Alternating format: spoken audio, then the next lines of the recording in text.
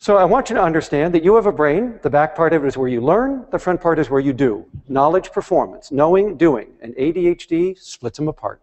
I don't care what you know, you won't use it. You can be the brightest kid in the world, not going to matter.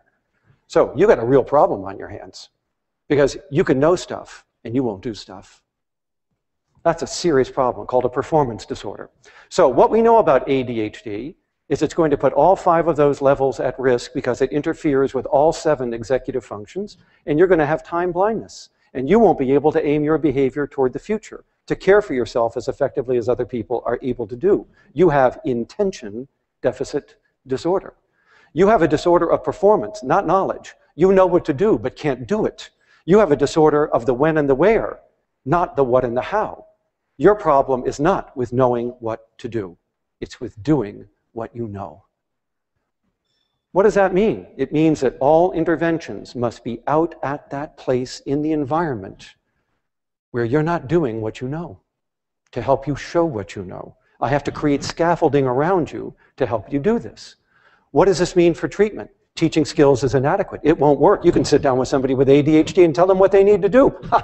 Good luck, right? It's not even going to leave your office. You act like they're stupid. They're not. They know what to do. They know what you're telling them to do, right? They're not going to do it.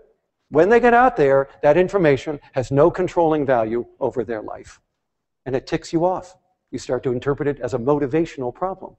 But the only way to deal with executive deficits is to re-engineer the environment around them to help them show what they know.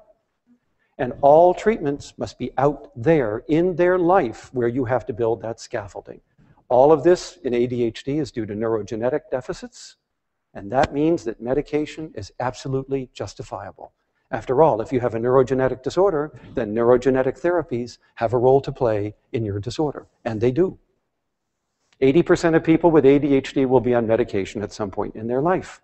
And good thing, it's the most effective thing we have. There are other things we can do, but that's the most effective. Now, you might be able to train up some of these executive functions. We don't know that yet. We don't know whether practicing working memory actually helps you in life. There's no evidence that it does at this point, at least convincingly, but there's a possibility.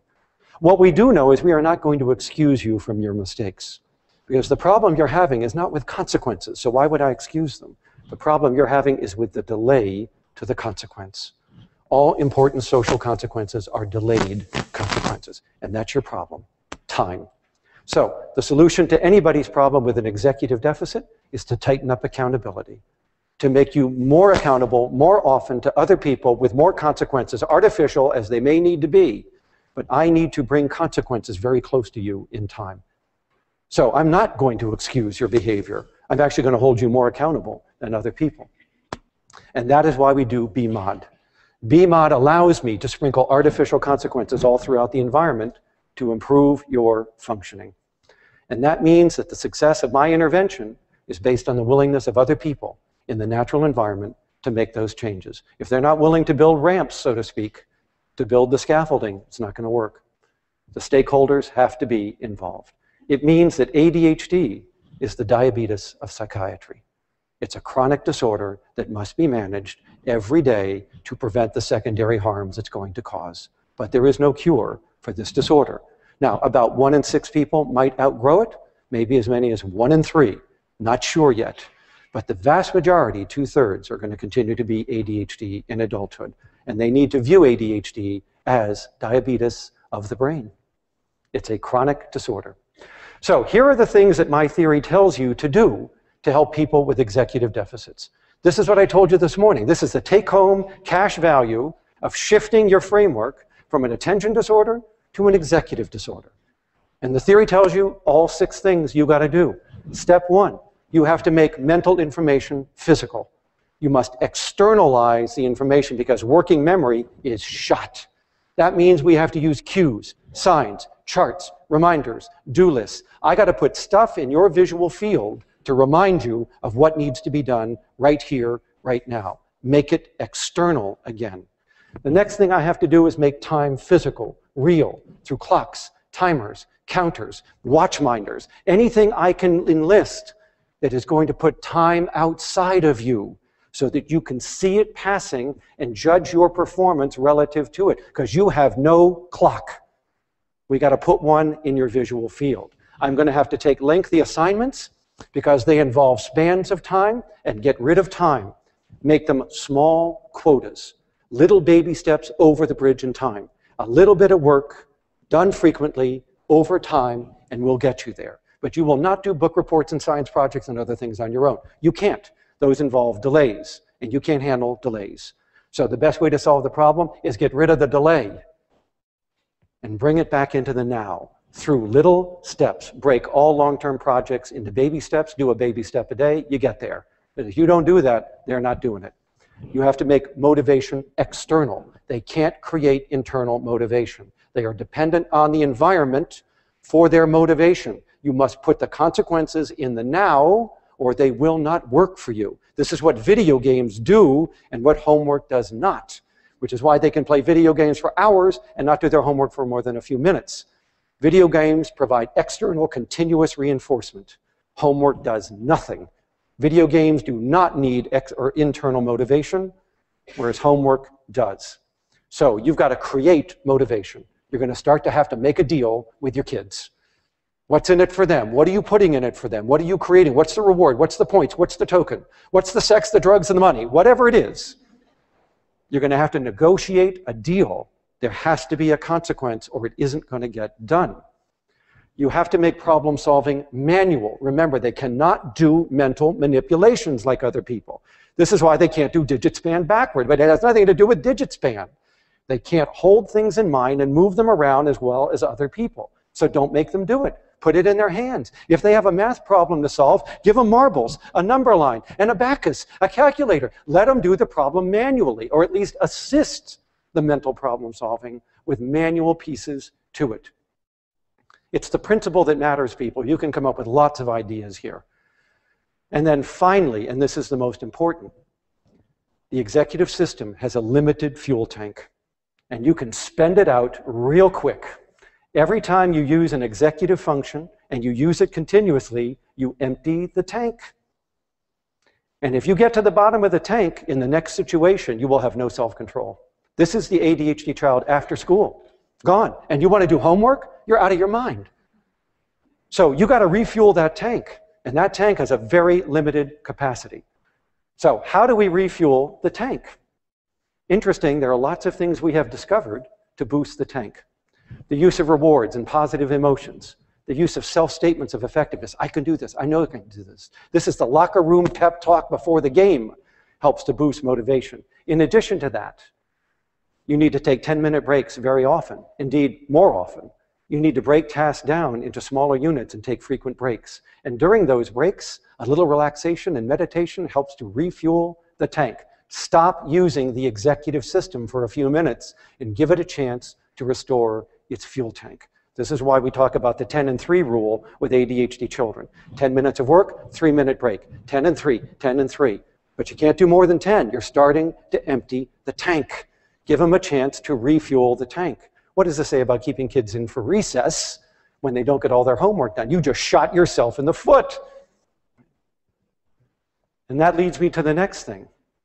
Visualizing and talking about the future rewards will help you boost the tank. And so does physical exercise. Routine aerobic exercise boosts the tank, refuels it, and creates a bigger tank. Everybody with ADHD should be involved in an exercise program because research shows it benefits this disorder better than any other psychiatric disorder. And now you know why.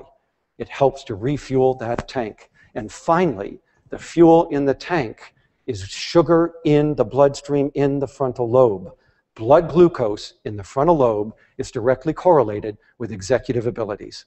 What does that mean? If you have an extensive task involving your executive brain, like an exam that you have to do, you better be sipping on some lemonade or a Gatorade or a sports drink. Sipping, not gulping. Right? You're going to have to keep your blood sugar way up so that you keep this fuel tank partially restored. So this is the opposite of what people once thought. Sugar hurts people with ADHD. No, it does not and never did. But it may well help them if it's in fluid form that can get into the brain very quickly. You've got to keep that blood glucose up. Those are the things you can do to boost the fuel tank. There are various approaches on the market for adults and college students with ADHD that incorporate these ideas. Russ Ramsey's program, which is cognitive behavioral therapy, does a pretty good job of it. I'm not going to go through this with you. Steve Safran's program, even better, because it's based on this model of executive functioning. So Steve talks about what you can do to boost executive functioning in adults who are on medication, but they have to be on medication. And the most recent one came out this March. It is the most heavily executive in nature. It is Mary Salanto's program for training executive functioning in adults with ADHD. These are the 3 tested programs that have been shown to boost medication effects in adults with ADHD, and all of them target those deficits in the executive brain as part of their models. So what have you learned today? You've learned that ADHD is not an attention disorder. You've learned that it's an executive disorder, that the executive system is a very complex multi-level system like driving. It is not one level of cognition, and that's all it is. It's multi-level, it's complex, and it extends into our daily life. You know that ADHD disrupts that system through behavioral inhibition and wiping out all the other executive abilities, which puts you at risk for failing in your executive activities in your daily life. People with ADHD have problems in all dimensions of executive functioning in their daily life. And that is going to lead them to have great difficulty in getting along with other people, building up friendships, networks, cooperatives, subordinating their interests to others, all the things in life that involve executive functioning, from money management to driving to friendships to families and so on, are at grave risk in this disorder because they all depend on this executive system. So we are going to have to help people with ADHD build the scaffolding around them and use the medication as neurogenetic therapy with them in order to compensate for these executive deficits. We're going to have to design prosthetic environments around them. You know, the beauty of ADHD is it's the most treatable disorder in psychiatry. There is no disorder that we treat that has as many medications and as many psychosocial treatments that are as effective as these are for as many people, producing more change than any other medications and psychosocial treatments for these individuals. Do you know that 55% of people on medication are normalized? 90% of them respond? Do you know that the effects of ADHD medications are 3 times that of anxiety drugs and antidepressants that you all give away like candy in your practice? We have huge effective drugs on our hands here that we can use.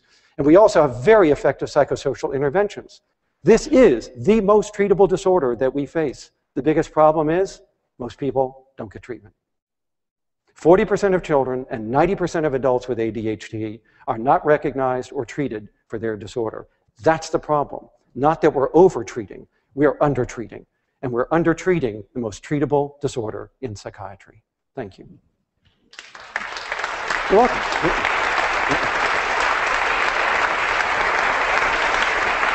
You are welcome. Right on time. Shall I close the fire hydrant?